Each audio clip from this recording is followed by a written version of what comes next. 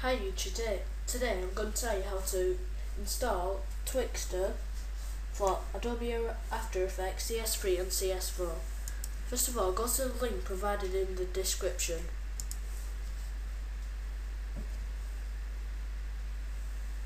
I'll just go to it now.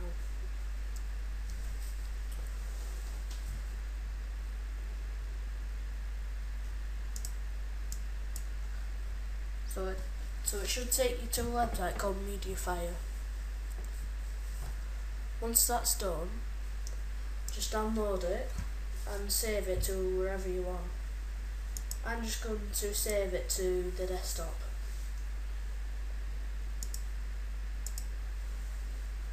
But again, I would recommend using a folder, as there is some things which come out of it.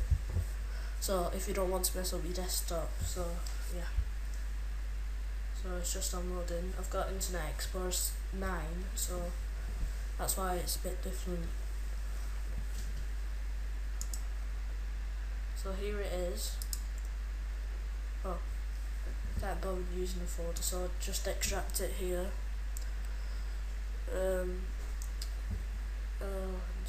Yeah, start there.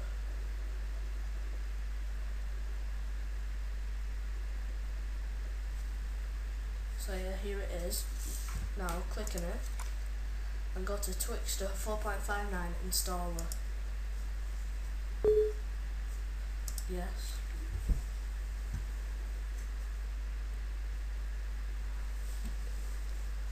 Right, press next.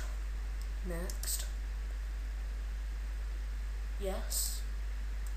Then for this, press browse. Go to program files. Adobe After Effects CS4 or CS3, support files, plugins, then effects. So as you can see, you already have my Twixtor installed. So after you've done that, just press OK, and then it should ask you for a serial. I'll put that in the description so then you can get it working. And I just want to talk about something. I've just got my Steam account. It's called TidusBlake.